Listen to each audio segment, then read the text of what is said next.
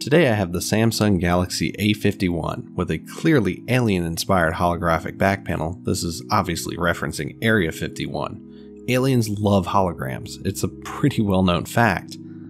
This one was repaired before and has since stopped displaying, likely just a defective part. Let's get this to the heating mat to soften the adhesive on the back panel. Remember, this panel is plastic, so don't roast this potato for too long. A thin pry tool or razor blade should easily slip through the back panel and separate the adhesive that holds it together. Inside you'll find a very similar design to last generation's A50, but this one has a nice big wavy A51 branded ribbon running over the battery. At the top of the midframe are 6 Phillips screws holding everything together. Loctite was generously applied, and these can take some persuasion to remove.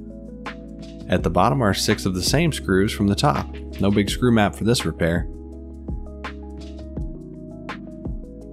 Now would be as good a time as any to remember to take out the SIM tray. A stiff pry tool can be inserted in the seam between the midframe and the screen bezel. Several plastic clips around the frame need to be popped out to remove it. Here comes the most important step, disconnecting that battery. With the main ribbon disconnected, there's a single black board screw that holds the main logic board to the frame. This one is shorter than the others. While this is unlikely to be the source of our issue, it looks like this stamp of an adorable teddy bear was left unfinished. I'll take care of that with my incredible artistic talent.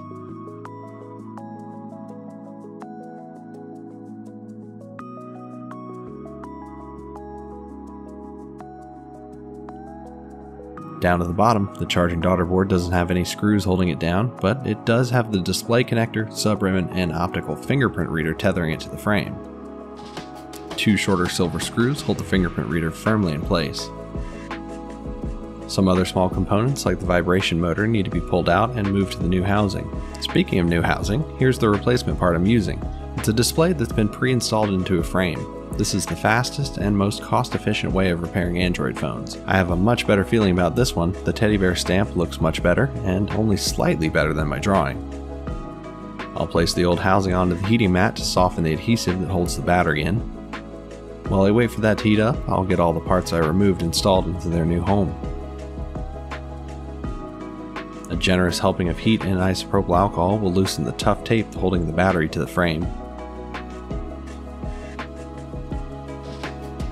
Finally, I can place that battery into the new housing, then reinstall and reconnect everything else.